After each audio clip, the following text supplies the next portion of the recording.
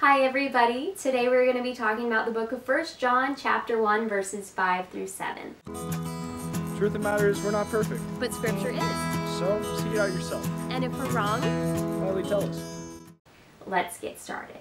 Verse 5 says, "This is the message we have heard from him and proclaimed to you, that God is light and in him is no darkness at all." Do this with me.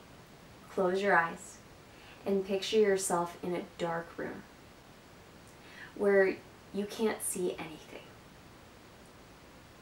You don't know where you're going. You're tripping over things. You can't tell who's in the room with you or what's in the room with you. You're completely clueless. Now, suddenly, the lights switch on. Suddenly you can see where you're going, you know exactly where you are, you have no reason to stumble around because there is light and not darkness. We've all probably experienced this at some point in our lives, walking around in a dark room when we can't see where we're going or tripping over things. We're maybe holding on to the wall or holding on to things, walking very slowly, trying to make sure that we make it out okay and we don't mess things up too bad.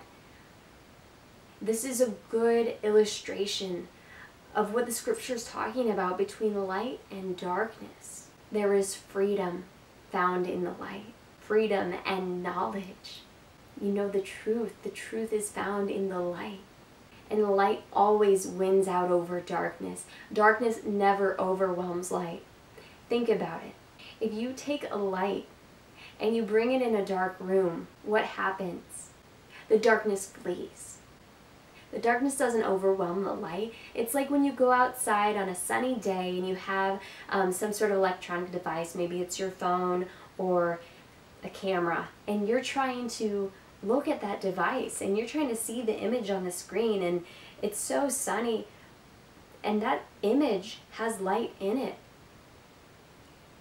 And it's hard to see. But you take that same light and don't adjust it, don't make it brighter, don't make it dimmer. Take that exact same light and you bring it into a dark room, and what happens? The darkness does not overwhelm it. Instead, it actually makes the light appear brighter.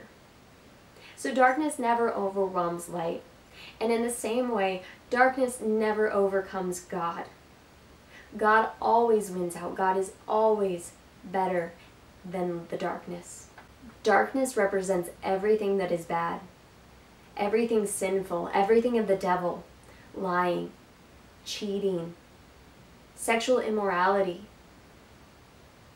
things that you'd want to hide, because light exposes the things that are in the darkness, whereas darkness hides them.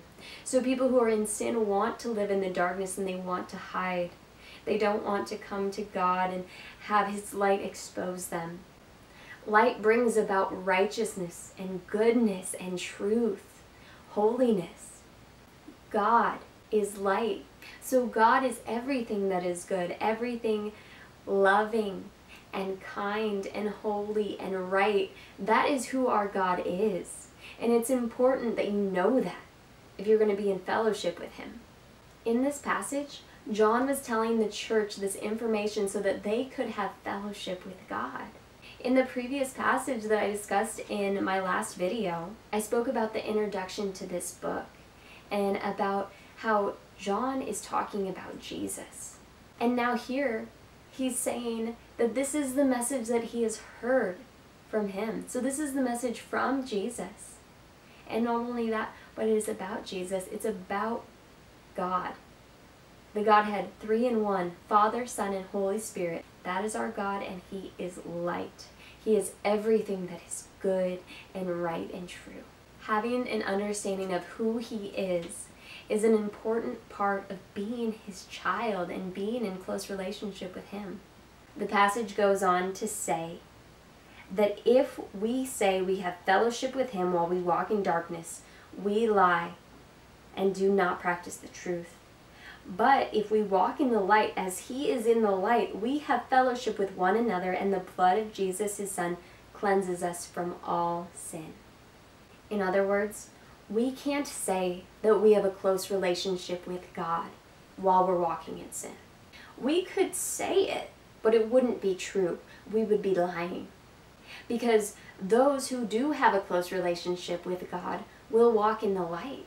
They will walk in obedience to God, living out His commandments, loving like He loves, serving like He serves, being pure and righteous.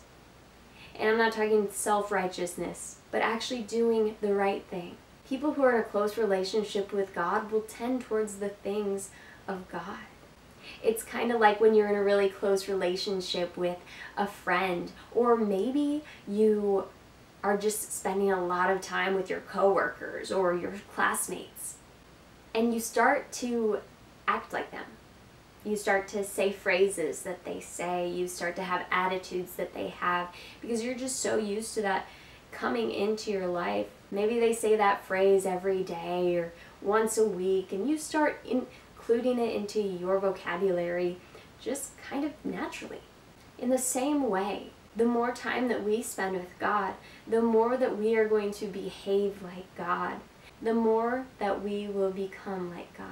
And when I say that, don't get me wrong, I don't mean that we're going to become a God, because only God is God. He is the only God.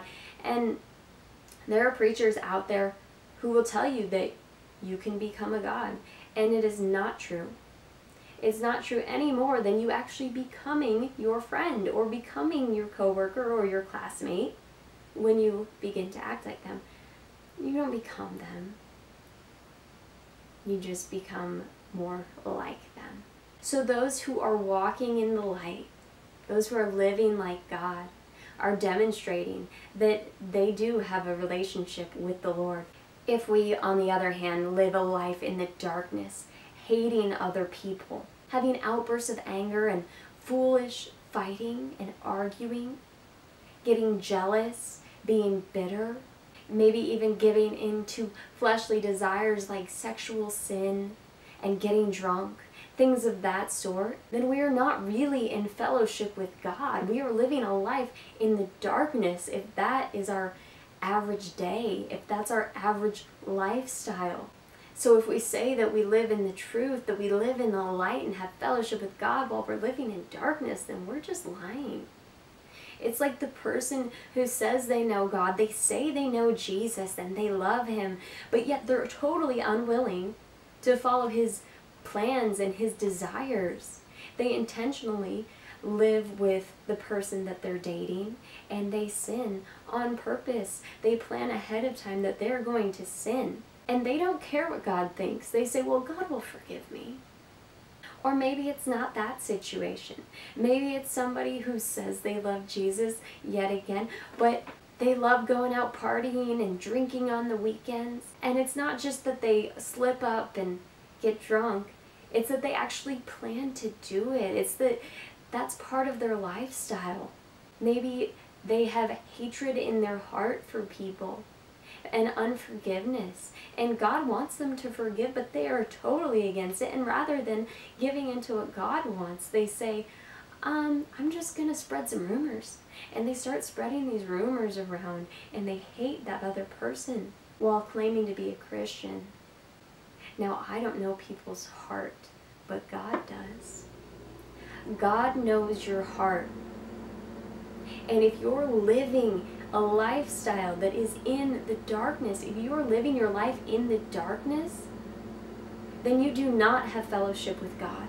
If you're preferring to live in hiding what you do, know that one day God's light will expose it.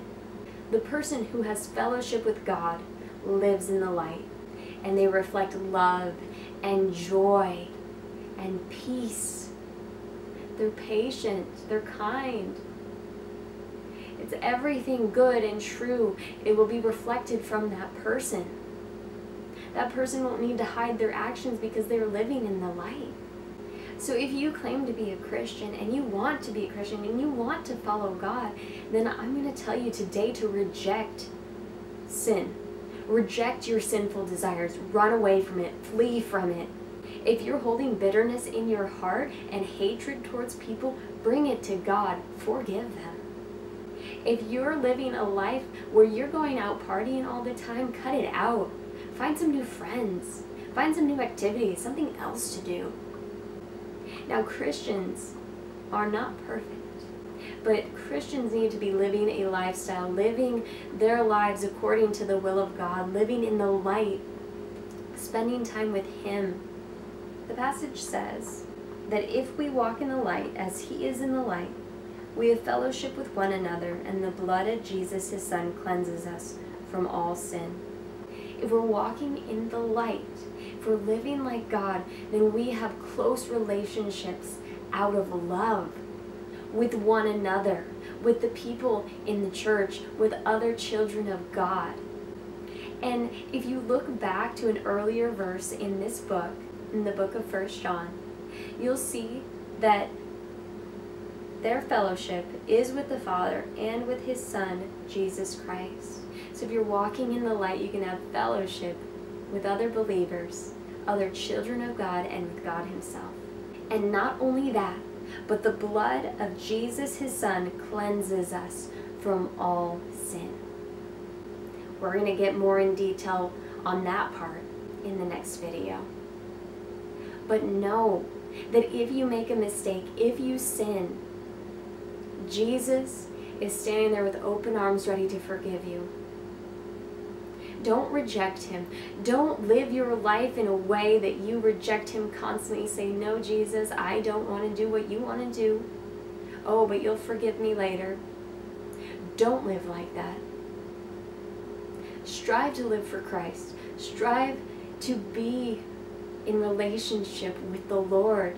But if you mess up, there's forgiveness for you and for me, for all of us, because Jesus died for the sins of the whole world.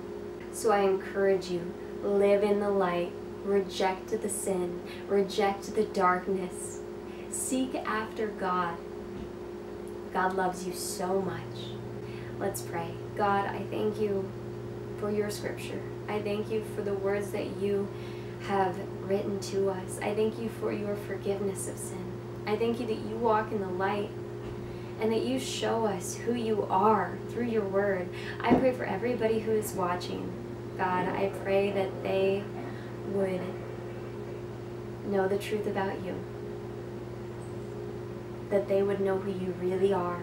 And I pray I would do the same, that I would know who you really are.